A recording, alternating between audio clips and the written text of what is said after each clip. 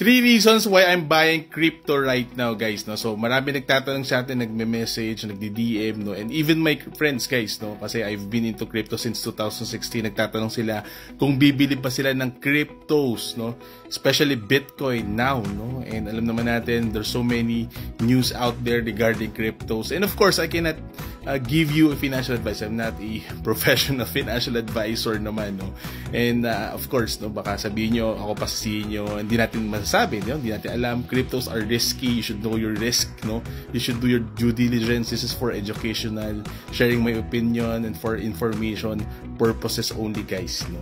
So I'm sure a lot of you are already educated in crypto, so make sure to do your own research pa rin. But let me give you my 3 reasons, no, kung bakit ako bibili ng crypto, guys, no. The first one, of course, very important. Alam naman natin, recently BlackRock filed, no, for an ETF of Bitcoin. So ano ba yung ETF?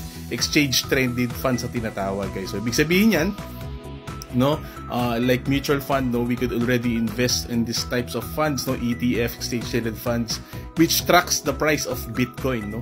So kumbaga magiging somehow talagang investment vehicle na rin to, kasi of course alam naman natin BlackRock is the largest, no, or not, no, if not the largest, maybe one of the top, no, and largest fund management company, no, sa buong mundo, guys, no. They even, you know, have majority stakes, no, owner of Apple, etc., Amazon, no. So talagang sobrang laki nito. That's why it created a buzz, no, na hype yung cryptos when they filed, no, for an ETF, no. Kasi last year, I think few years ago, they are criticizing Bitcoin, but right now, kumbaga talagang nag-change sila ng perspective and they are now filing for an ETF, guys, no. So nasa SEC na yan. Actually, the first submission, binalik yan ng SEC kasi inadequate daw.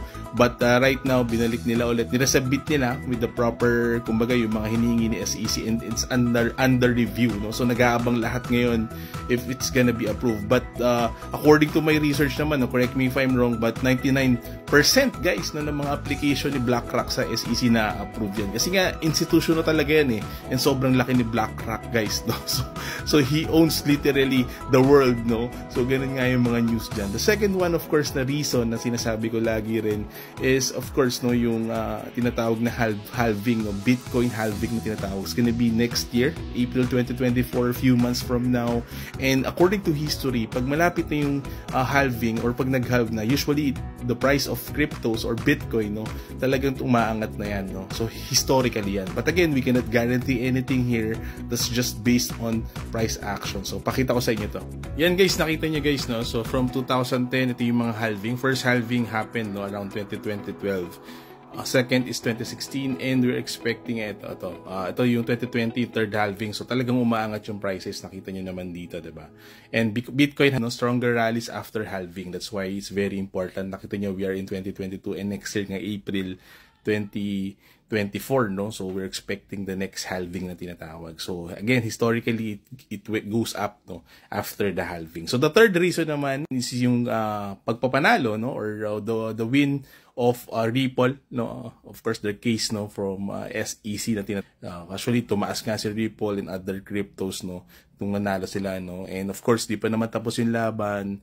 Of course, marami pa rin arguments sa SEC, pero this is a win, no. That's one of my reasons why I keep still buying, investing. Of course, small portion lang, no, in cryptos na tinatawag. And again, siguro ang ginagawa natin, of course, proper diversification. So kumbaga, I just put a small amount of my investment portfolio, a small percentage lang of my investment portfolio in cryptos. Of course, majority pa rin nasa real estate, business, stocks, no, stock market, no. But again, always, no, check your risk assessment, no, risk profile niyo sarili niyo, kung okay lang ba sa inyo yung sobrang risky, no, na investments, no, like crypto. Kasi of course, alam naman natin, it could go from 100 to 0 in less than second, no. So alam na risky yung crypto.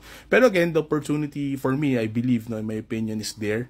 That's why since 2016 I've been there, no, accumulating pa rin tayo. And I believe on the future of blockchain and crypto, no, so in general, no. So thank you so much, guys. Hopefully may natutunan ka. If you have questions, please let me know, comment down below or message me in TikTok, Instagram, and Facebook. Bye bye.